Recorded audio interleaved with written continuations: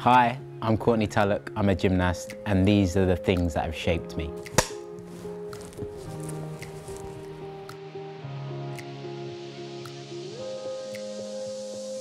So for my first item, I'm going to take us back right to the beginning.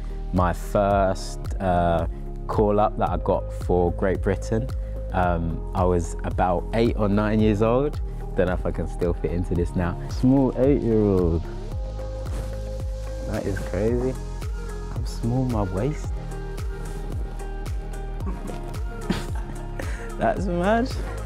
Am I wearing 3 to 4 lot like trousers? Can't believe it. So my next item is my own very own Lego men. There is only 100 of these that were made. And I got them designed and made after 2018. I've got my number on the back. It's got like my own tattoo as well on it, which I just think something so cool because you don't often see a load of black Lego. I just think it's different and something I'm very proud of. I've got a few more tattoos since then. Maybe if you can make them a bit taller as well. The next item we have is my turtle. You could say it's my lucky charm, but my mum gave this to me.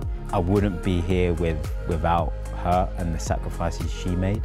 Mum was a single parent. She made sure I didn't miss a day of training. I was the only one doing gymnastics, so she was driving 2-3 hours at a time there and back to take me to training. Never missed a day of training. So to do that and look after 4 boys, just an incredible person, and so grateful I have her by my side supporting me and cheering me on. Next item is my World Championship bronze medal. So I was the first British man to win a world medal on rings and the first black man to win a world medal on the rings. For me, just a very, very proud moment. It was in Liverpool in 2022. When I'm setting my goals, I don't write down, I'm going to be the first black man to win the medal on rings. But I know it means so much to younger athletes, black gymnasts growing up, or younger people watching on TV. Seeing someone like me create history, I think for them, I'm hoping it inspires them and makes them think, wow, that could be me. It doesn't have to be in gymnastics, but whether it's something they enjoy doing, whether it's sport, whether it's something else, just for them to be inspired and think, okay, if he's doing it, I can too. My last item today is this.